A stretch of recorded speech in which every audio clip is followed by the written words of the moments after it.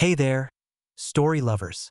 Welcome to Chapter 3 of our Enchanting tale set in the heart of Snowy Hollow. Picture this: a winter wonderland where the central square is alive with the Winter Light Festival. It's a scene straight out of a dream, with a kaleidoscope of colors and sounds wrapping around the townsfolk like a cozy blanket.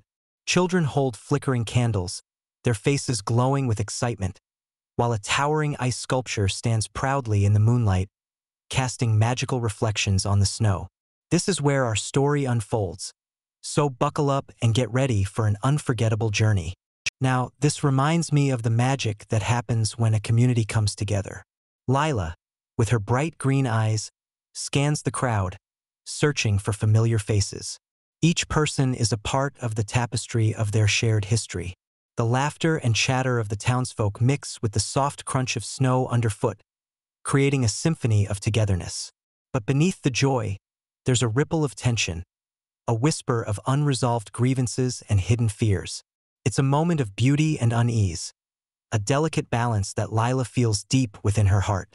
Oh, but here's where it gets really juicy. Finn, tall and athletic, stands beside Lila. His piercing blue eyes reflect the flickering lights of the festival. He feels the weight of his father's expectations, a shadow that threatens to dim the festival's brightness. Yet, when he looks at Lila, he finds solace in her unwavering support. Her empathy is a guiding light, helping him navigate the storm of his doubts. "We can do this," he whispers, surprising even himself with the determination in his voice.